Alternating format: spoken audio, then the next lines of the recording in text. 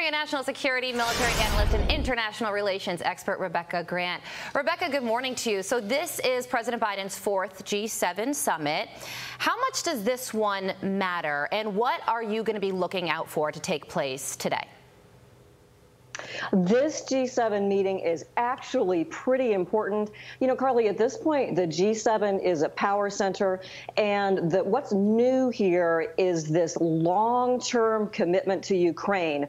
Biden and Zelensky will sign a 10-year deal. Now, Congress will still have to fund that, but other G7 members, Canada, Britain, Germany, and host Italy, have already made a 10-year pledge to Ukraine, and that is a huge message to Russia and to their overlords in China that while Ukraine isn't joining NATO, Europe and the G7 and NATO members are behind Ukraine against Russia for as long as it takes. And the financial asset deal is backing that up. Let's get into a little bit more detail on the Ukraine deal as we look at French President Emmanuel Macron meeting with the Italian president. What will the security agreement with Ukraine do differently from what the American taxpayers have already provided for over 2 years now? Well, it will be more of the same, but there is a new component.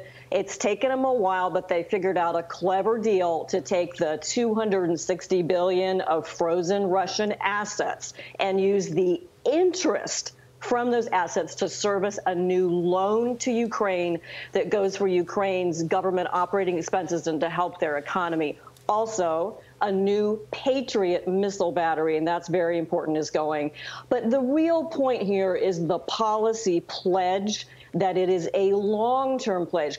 Even if Ukraine is under pressure on the battlefield, even if it's going to take a couple of years, here is the G7 saying, we will stand behind Ukraine. The line stops here. Russia will not win as long as it takes, and backing it up with these bilateral security agreements, which they're doing in place of a Ukraine NATO membership, which they're not ready to do yet. Yeah, one little detail is that all of these world leaders are very lucky to be going to the G7 hosted in one of the most beautiful regions of Italy. They're going to the Borgo e Nasia in the southern region of Puglia. It's a luxury hotel with a Michelin-starred restaurant. Sure. So some delicious meals will be shared together by all the leaders of the 7 largest global economies.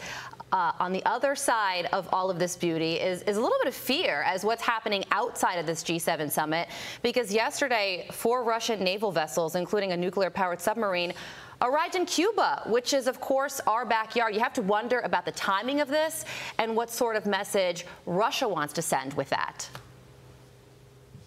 Okay, do not worry. The Coast Guard plus our U.S. Navy is there and watching all that. But you're right. Russia is sending a message. The naval vessels in Cuba are part of it.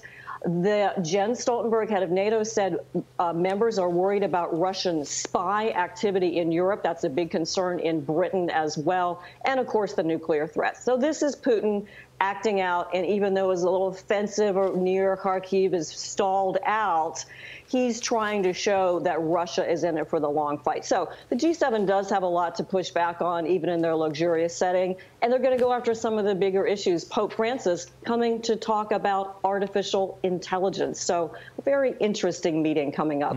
Really interesting stuff. Rebecca, thank you. I'm Steve Doocy. I'm Brian Kilmeade. And I'm Ainsley Earhart. And click here to subscribe to the Fox News YouTube page to catch our hottest interviews and most compelling analysis.